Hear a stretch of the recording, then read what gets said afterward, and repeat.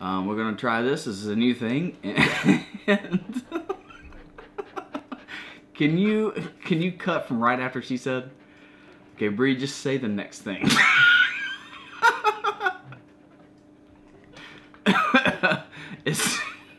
Miss, I'm quiet. Another clap.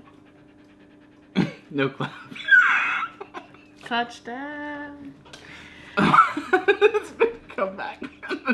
I'm serious.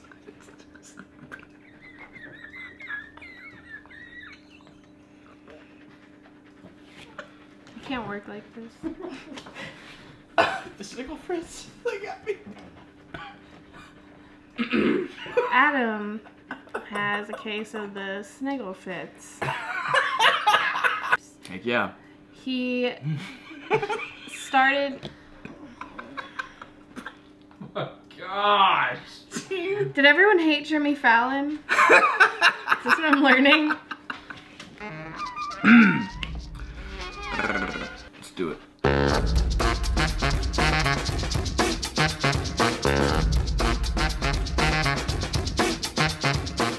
Hey everybody, welcome to this week's episode of The Pitch. The Pitch. We are back for season 2. I'm Bree. And I'm Adam. You can follow me at BreeWyndham22. And at Get Your Hands Up. And you can always follow both of us at The Pitch Beham. What have we got this week, Bree? This week, we've interviewed Morgan Copes, one of the owners of the Birmingham Hammers, the local professional team here in town. You can follow them on Facebook. You can also check out their website for future events. Check out their calendar for games, tryouts, more information, anything Birmingham Hammers related. They also have some sweet, sweet merch. Awesome. So one of my favorite things about what we're talking about today is we are discussing how do you create a professional team. So the Birmingham Hammers are in the NASL league.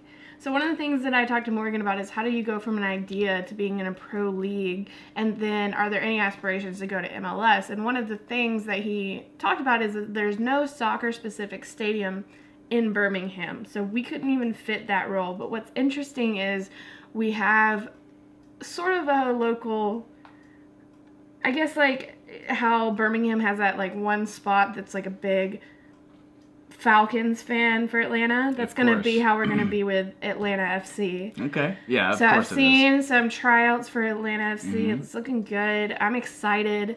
You know, especially if they follow that same route as the other expansion leagues like Orlando, New York City Football Club. I think it's going to be really interesting to watch, especially when they're going to be the only southeastern team, if you don't really think of Orlando as southeastern. Yeah. So it'll be like the first southern soccer team, which I think is really cool. It's very cool. And so it's possible that one day there could be this link between the Hammers and Atlanta, and we could have one of those great minor league system sort of thing. And one of the really cool things about the Hammers that I don't think people really understand unless they go out to a lot of games is that we have international players, people that have had actual international caps for their country in our pro league. And a lot of them are coming from UAB. So if you want to see them, you can see them at UAB in the fall, and then you can come watch them in the Hammers with other local players in the spring. Awesome. They play out at Sickard Hollow Complex. Really nice complex. Stadium. It's wonderful. Right off Grants Mill Road. There is a Magic City Brigade, which is the fan club, sort of like American Outlaws is to the United States teams.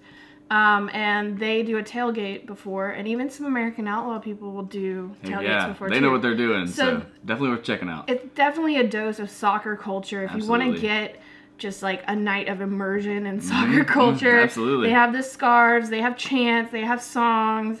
There's definitely, you're going to have a favorite player. And it's really cool. There's like a lot of Birmingham pride. One of the things I noticed in Oklahoma City with having the Thunder there when I lived there is there is a lot of tension between Oklahoma State University and University of Oklahoma, just like Auburn and Alabama. Not as big, of course, but it's similar. And what's great is that in the spring, everyone just sort of becomes a Thunder fan. That's really cool. So I think that's a really cool thing, is that you can go to a Birmingham Hammers game. No one's really, it's cool to be with friends, and no one's like, oh, they're an Alabama fan. Oh, you That's can't right. say this, can't say that. You know, whatever. These are Hammers fans. That's right. For one night, you're co-humans. You can even buy a Flex Pass, which I did last year. Due to my schedule, I was only able to go to 1 or 2 games, but I was able to give my friends the card. They could use the tickets. So Nice. you can That's buy really cool. about 10 games up front that you can use however you want to use. There's a lot of options. So cool. definitely check out the Hammers website. Check them out on Facebook so you can have tryout information. One of the things that Morgan talks about at the end of the interview is that if you are looking to try out, it's very attainable, but you want to be one of those people that shows up, they're fit, they're ready. You don't want to be the person that's gassed at the end of it. Right. So, Nobody wants to be that person. no. So it's a very attainable goal, and tryouts, I'm assuming, will be closer to the spring, Right. probably sometime in mid-fall. So if you want to do this, this is your chance. You have time. You can be ready, or even this time next year. You can be in a professional team in your hometown. So definitely check out the Hammers, stay updated, and support your local soccer. Yep. Morgan, I have a few questions for you. How did you and the other owners of the Birmingham Hammers start a professional team? So it was really just kind of something that kind of started out with Blue. John Kelly and I went to college together, and we were sitting at one of the local breweries and just kind of catching up a little bit. We've known each other for a very long time, and so just kind of looked him in the eye across the table and said, "Hey, do you think this is something we could do?" And he was like, "Yeah, of course, I think we could do it." Kind of started from there, and we got a little bit of encouragement from the crowd that was around us. I guess it wasn't really a crowd, but it was more of the people that were passing by who would say, "Hey, would you support something like this in Birmingham?" We got a little bit more encouragement, and kind of the process started from there. And we started selling scarves and then T-shirts, and we ran a couple of events, and then lo and behold, we ran an exhibition season last summer in 2015, and then here we are now. Just after our first season in the NPSL.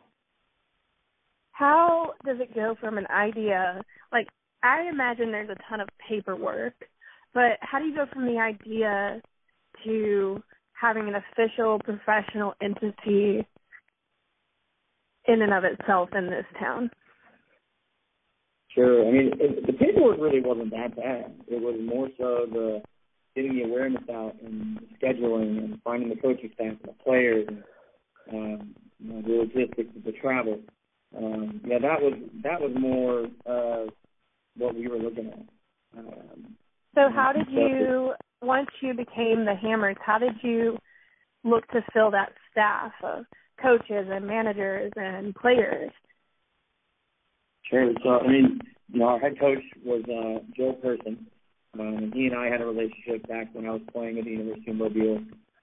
He was coach on the women's side, and then he left town. But, he had a good reputation down there and always did a good job, and so reached out to him and saw that he was interested, and so he wanted to get this started with us and be a part of this, and so we did that. And as far as the players go, we ran an open tryout a couple of years, and so it was kind of fun to see that, see people come out and show up in hundreds. We had 100 the first year. We had about 75 the next year. It was just surprising to see how many people actually came, and we didn't expect that many, but we were obviously thrilled that we did have that many. Do you think if Birmingham knew the process of getting the team, and how long did it take for you guys to go from the idea to having a team? How long? In 2013, we started the idea. It was kind of hatched. And in 2015 was our first year, so actually playing. So really kind of 2 years, and then 3 years to get into the league. Gotcha. So do you think if people understood that it was a journey to even get a team, that they would maybe support it in larger droves? Have you noticed that you have a large following? Yeah, I mean, of course, we noticed, we've got a really large following, and it's fun to see, the people who are purchasing our merchandise off our website, shipping it to Washington and to Seattle, in, Washington, D.C. area, and, Seattle over in Washington State. And, we ship stuff as far as Hawaii, and then we ship stuff overseas as well. So it's kind of fun to see all across the Southeast. It's just people who are from Birmingham who have heard about it, and, want to follow us and want to be a part of it, want to support, and so it's been really amazing to see that. How do you guys picture getting a larger crowd? I've been to the games, and it is a large crowd, but to see, I mean, you guys are obviously on a model for growth. Do you guys see yourself going to a league like the MLS in the future? Oh gosh, I mean that's so far down the road. There's no stadium for us for an MLS team right now.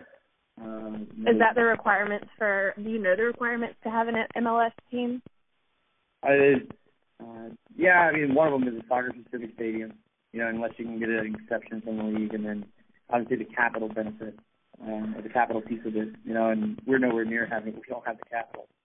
Sure. To bring a team. I think, franchises are going for $200 million right now. So I check my couch in my car, and a few quarters and pennies shy, and then probably 5 or 6 zeros shy of having the money to do that. Sure.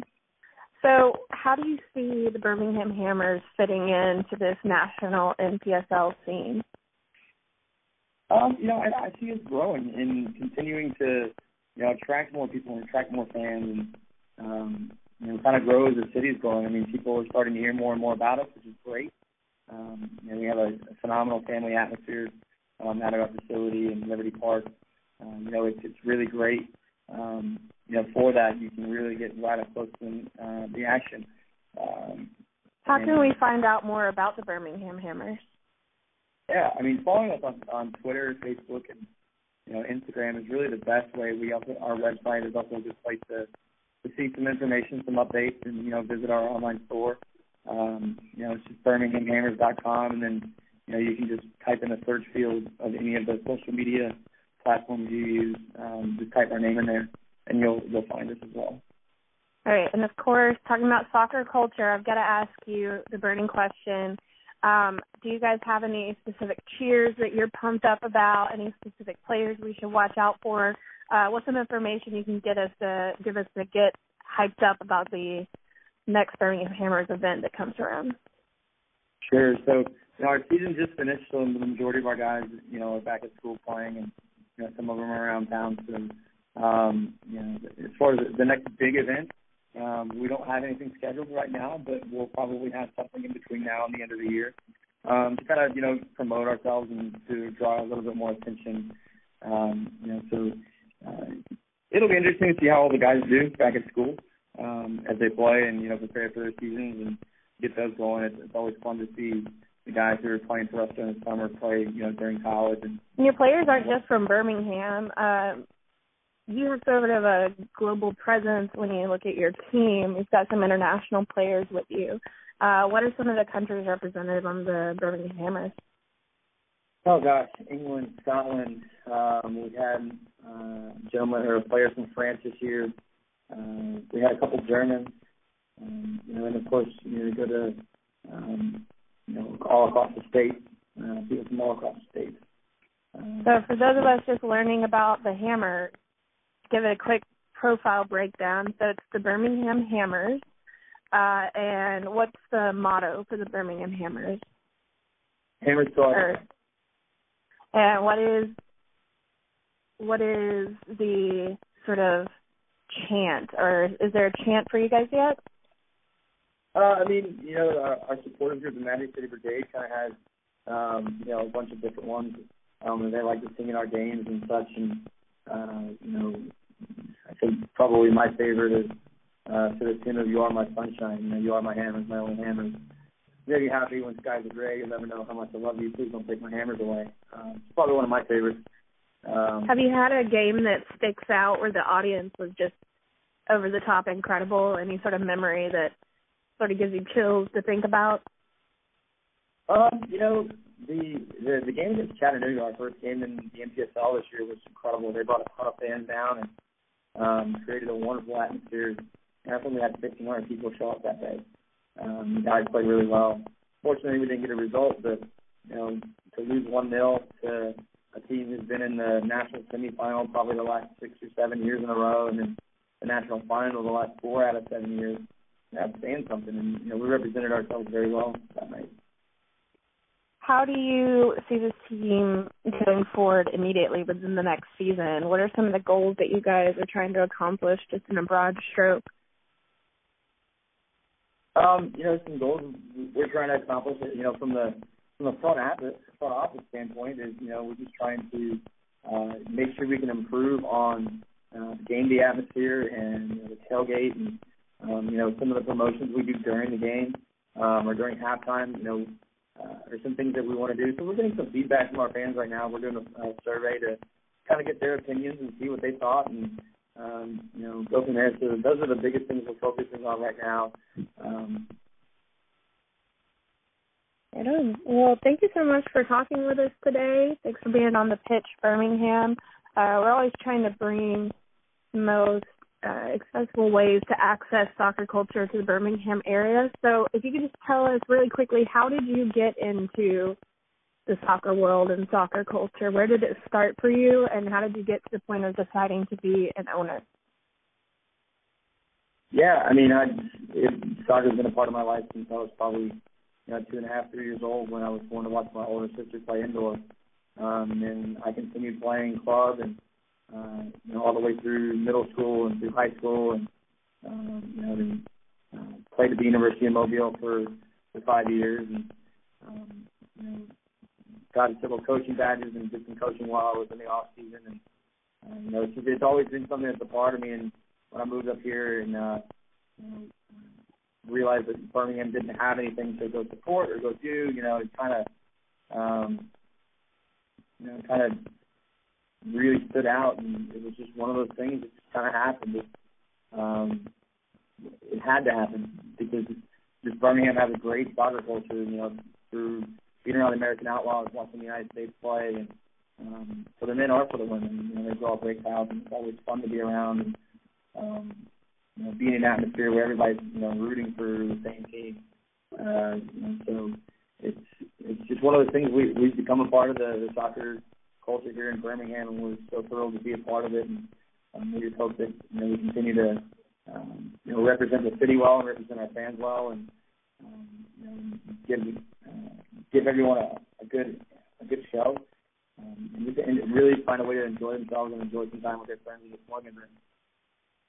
And lastly, just some last bits of advice. If you could give any advice to someone who's been thinking about trying out for the Hammers and they've been too shy, or they're not sure if it's such an attainable goal, could you talk to those people for a minute who are sort of on the fence about trying out? They don't know if they have what it takes. How can you find out? What can you do to find out? We haven't announced the tryouts for 2017 season yet. However, the biggest thing is you don't want to show up and not be fit. You don't want to be able to. You don't want to be the guy hanging on the fence after 10 minutes, getting sick or cramping up or being dehydrated. And, just being prepared and treating it as if it's something you really want to be a part of, and you're going to really take the time to take care of yourself, so you can help your teammates and help your organization and get wins and spread our word. Awesome. Well, thank you, Morgan, and I hope you have a wonderful day. And we will hopefully get to talk to you again on the pitch. Awesome. Sounds good. Thanks so much for having me. So that was it. That was our interview with Morgan, and I hope you guys take the initiative to check them out. It's really important, I think, to support your local club. That's one really easy way of growing the game, to take all this hype. U.S. Soccer regularly reports that more and more kids are playing soccer. More and more people are going into this system.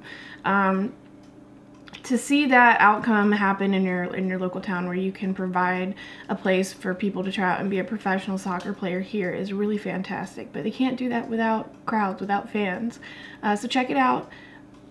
look at their schedule for the spring. Try and find a couple games you can go to. Support your team. It's your hometown team. So thanks for sticking with us, and we'll see you next week here on The Pitch.